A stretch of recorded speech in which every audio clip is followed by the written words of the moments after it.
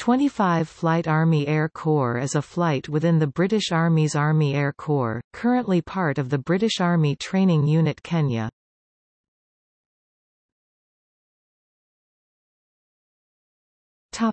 History. The flight was formed in 1987 in Belize, where it operated Su-AH-1 helicopters. The flight returned to Middle Wallop in August 2011. The flight supported UK peacetime operations and training, including the security arrangements for the 2012 Summer Olympics, which were held mostly in London but also at smaller locations throughout the UK. In March 2013 the flight deployed to Kenya, where it supports the British Army Training Unit Kenya (BATUK).